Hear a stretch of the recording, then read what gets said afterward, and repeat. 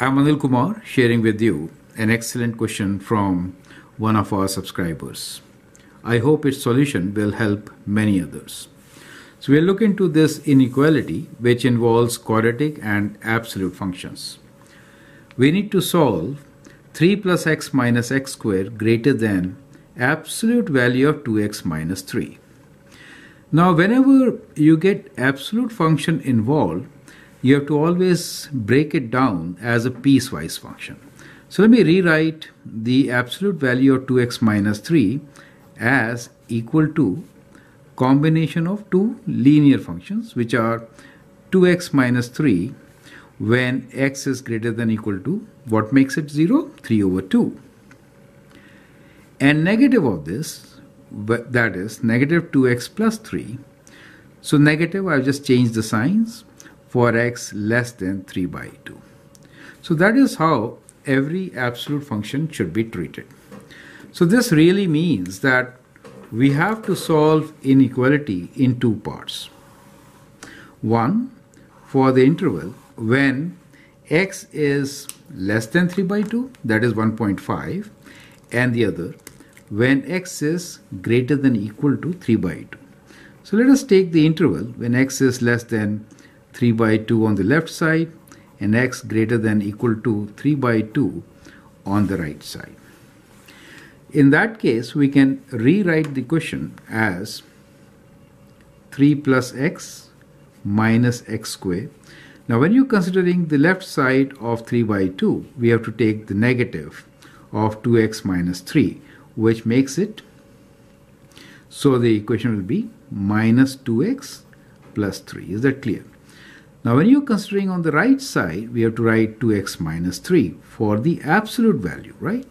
So we get 3 plus x minus x squared greater than 2x minus 3.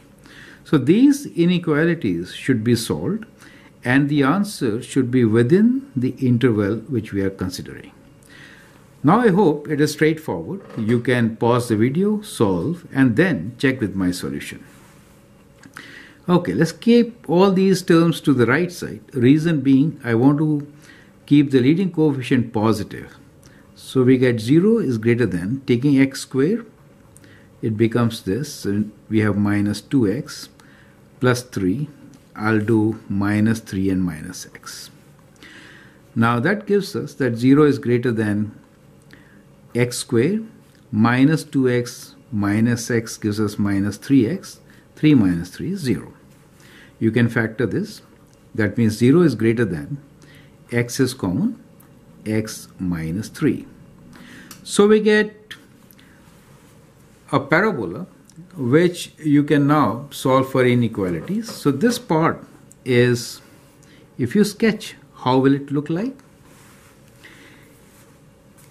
So x times x minus 3 will be a parabola which will be kind of like this, right?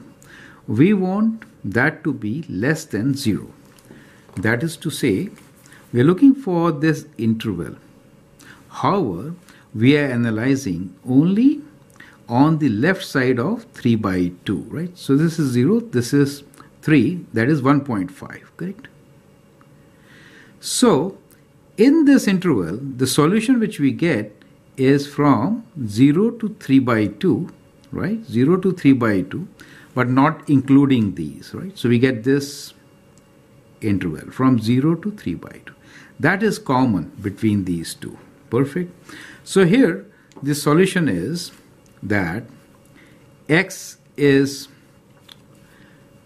greater than 0 and is less than 3 by 2. So I hope this part is clear. Now let's solve the right hand side.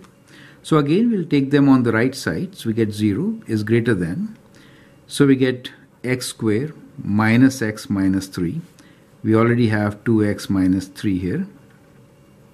Combining the terms, we get x squared. 2x minus x is plus x. Minus 3 is minus 6. Now this can be factored. So we could write this as 3 times 2, 3 positive. So we get x plus 3 times x minus 2. Now if you sketch this, sketching becomes easier than finding intervals and then solving. So we get here a parabola which has two zeros, one at -3, the other one as +2. So let's say kind of like this, right? So here the zeros are at -3 and at +2. We are talking about interval which is greater than equal to 3/2, right? So that means now we'll only consider the solution, not the whole, but from here, including this point, to 2, right? Since it is greater than, we'll not include 2. So here we get the solution as x between greater than equal to 3/2 but less than 2. You get an idea. Now combining these two, we get our net solution, which is that x is between 0 and 2, right? So combine these two to get our solution, which is x is greater than 0 and is less than 2. So that is to say, it is in between these two values, correct? So that is how you solve it. You could also do it graphically. So if you graph these two, then what do you get? Let me sketch a simple graph here. Absolute value 2x minus 3 means kind of like this, right? Where the point here is 3/2 or 1.5, right? 1.5 or 3/2.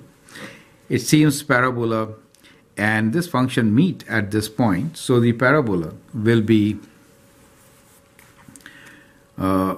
kind of like this. It's meeting here, so kind of like this, right? So this point where they meet is at 2. So the solution is clearly between 0, not including 0, to 2. So that becomes the solution of the inequality. Okay? So you could do it graphically also.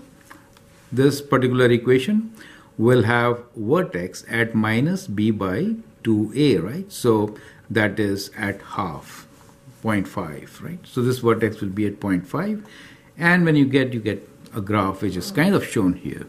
So that's an approximate sketch which helps you to understand the information.